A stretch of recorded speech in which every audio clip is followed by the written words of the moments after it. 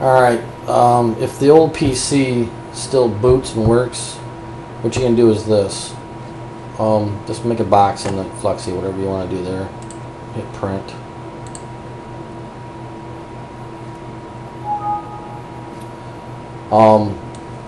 Like on mine, my preset or my profile, I've custom to make what I want it to do, and this is where you set your presets. And let's say like I took this one here and I altered it and then I renamed it Fine Fuzzy 1 because it's the one I use.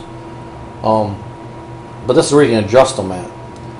You know, like you can pick one that's already set for a particular type of material and then tailor it to what you want. And this is where you can do that, like with the right here in the SO diffusion, you can change that.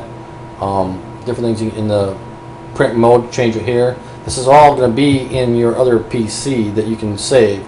But if you want to alter one, I'll show you how to do that. You can go into properties. First I have one selected up here, but go into properties here. And here's where you can set your temps at. And you change your temps, you know, you apply.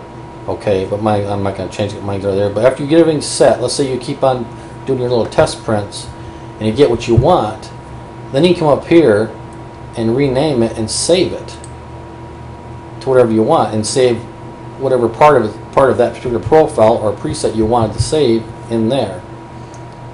Once you've did that and you renamed it to whatever you want, you can hit save as, and name it.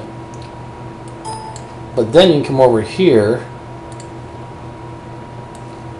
and you then can go file and export preset. You can export the one that you tailored to what you wanted and save it, so in case you crash your computer, you don't lose your profile or preset you made for yourself.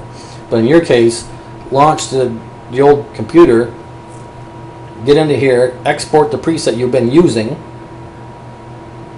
put it on a USB stick, take it over to the new PC, then you launch all this up and you go import preset. And then when you went to go out of here, then when you were going to print something, you go back into here, hit print, you would find that preset, the one you named and injected, would be right in here in preset. You just select it, and then all the settings you had on the previous PC will come in to be on the new PC, and you won't have no problems. But like I said, you can tailor it to what you want, so this is where you can edit and save your presets and rename them so you don't lose them, you know what they are. But that's a little quick tutorial on where and how to do that.